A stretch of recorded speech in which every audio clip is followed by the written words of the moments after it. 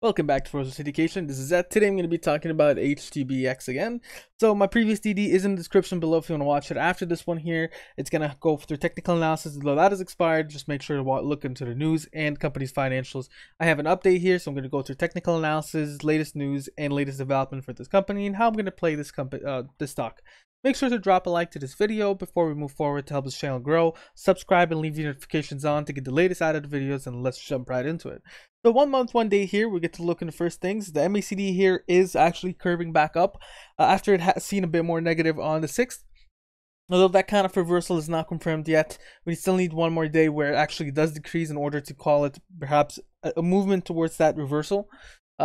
Stock price is still within the trading action zone between the 10 SMA and the 30 EMA, and the moving averages still look bullish. So the 10 SMA is above the 30 EMA, and the stock price is above the 50 SMA and the 200 SMA.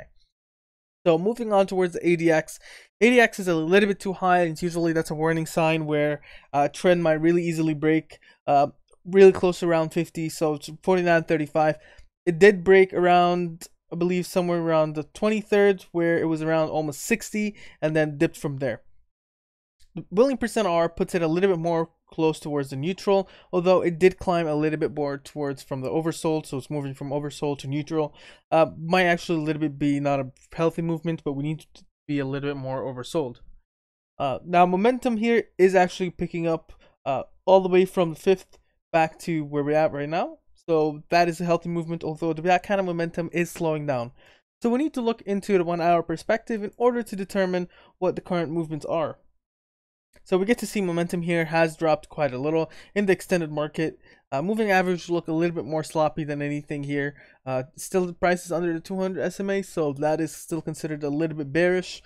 But we're seeing just more of a sloppy movement on the 1 hour scale, and it doesn't tell us much. It just tells us it's trading sideways.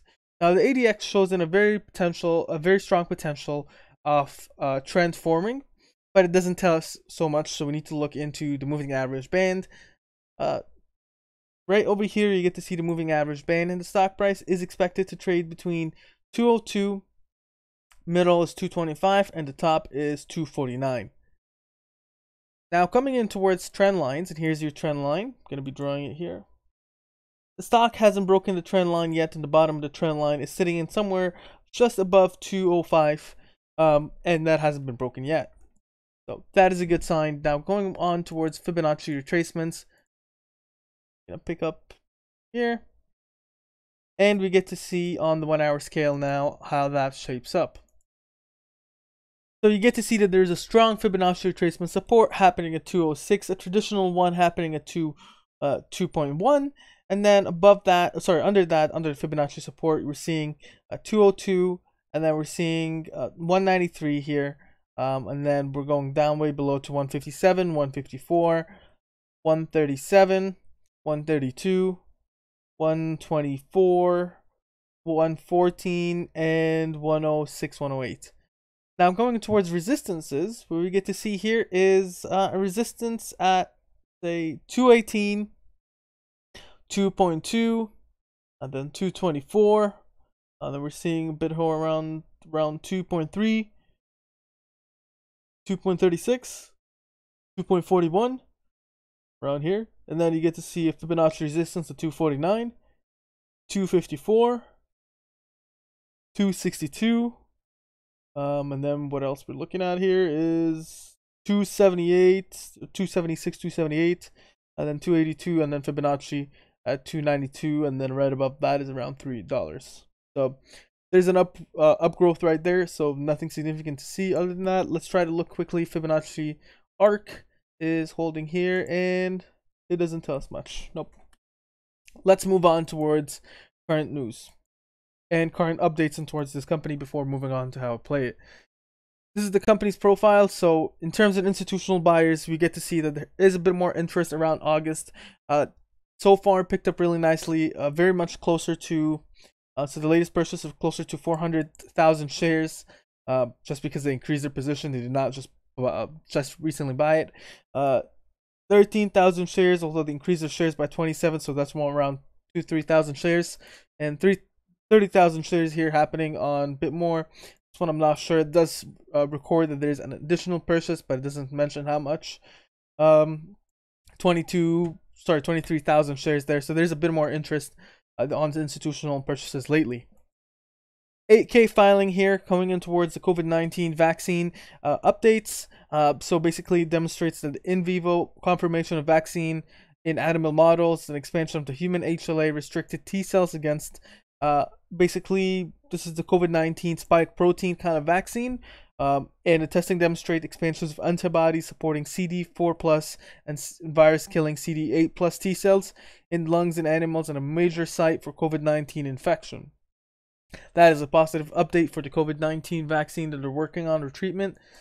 Going towards HTBX as well, annual meeting for stockholders that's happening on August 21st, beginning at 10 a.m. There's going to be different things they're going to be voting on.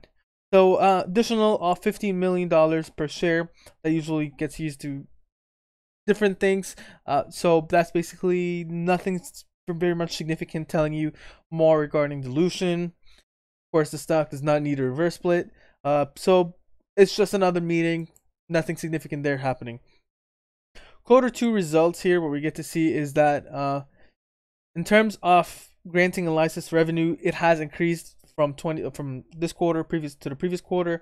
Overall, what we get to see here is that the expenses have remained almost the same, but loss from operation has decreased, so that's a good sign. You get to see that the net loss per share has been almost 1/3 of what it was before. But here's the thing, this is based on extra shares, so it's diluted from last quarter. So what we're looking on in terms of the net loss, it's very much the same as we'd had last time. Now moving on towards how it played the stock and perhaps latest news in terms of additional earnings and whatnot. So there's nothing additional here. I believe on 14th of August, actually before market, you will get to see Q2, and that is confirmed in terms of their earnings. So that's next week. Their estimated EPS is negative 0.14 and a revenue of I'm a bit clumsy, $342,000. So how would I play the stock? It's definitely an interesting one. So that's going to happen on the Friday before market. And what I want to do here is I want to snatch this price really closer to the 209 support where it's been tested before. And hey, if it does dip 192, I'm even getting a bigger position.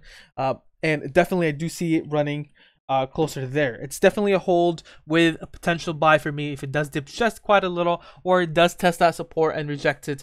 I'm considering buying the stock and perhaps selling it really closer towards the end of the week where the earnings would be. So it's before market, perhaps sometime on Thursday where I'll be consider selling, or Friday morning. What do you think about this ticker? Make sure you mention down in the comments below. Share, subscribe, and like, and you have a wonderful day.